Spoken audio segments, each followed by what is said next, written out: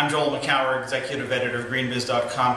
One of the unusual and exciting things that happened out of Rio+20 was a conversation about natural capital and ecosystem services. Basically, how to put the financial value of nature on balance sheets in corporate financial reports and in gross domestic product calculations.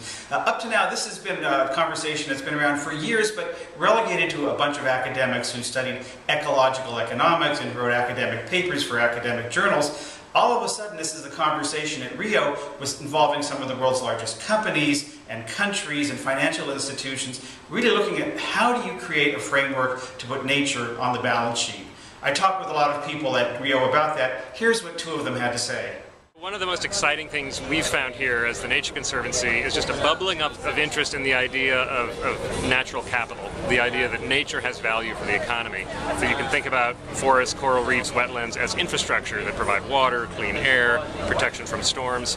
Huge interest in that in the business community, governments, NGOs, the financial institutions. There's a lot of businesses that are now actually trying to incorporate the value of nature into the way they decide, the way they value investments and things like that. And that surprises me in some respects because I think, this is my interpretation of it, I think what they're doing is adding to the cost of natural assets that they use.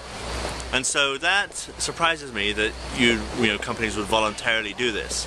But I think they're doing it in a way to hedge their future issues associated with resources. So they want to manage resources for the long term, in that by incorporating the environmental cost or the total environmental value of an asset, natural asset, they will protect it for the long run rather than exploit it in the short term. So I think it's a surprising development to incorporate additional costs into your decision making, but what I like about it is that long term it will, I think, deliver good returns to companies that are thinking in these terms.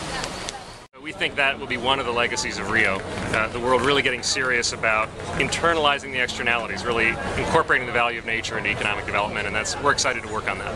One of the outcomes of Rio+20 is something called the Natural Capital Declaration, a document signed by 39 of the world's largest financial institutions to agree to create a framework for what will it take to put nature on the balance sheet in corporate balance sheets and in national gross domestic product calculations. It could be years before we start seeing this showing up, but it's a really interesting conversation and we're going to be following it very closely. For GreenBiz.com, I'm Joel Makower.